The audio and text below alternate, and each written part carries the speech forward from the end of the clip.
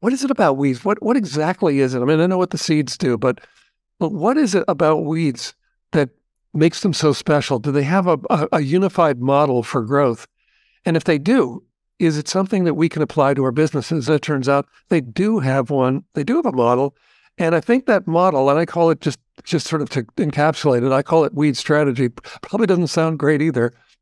Like, hey man, weed strategy, sure.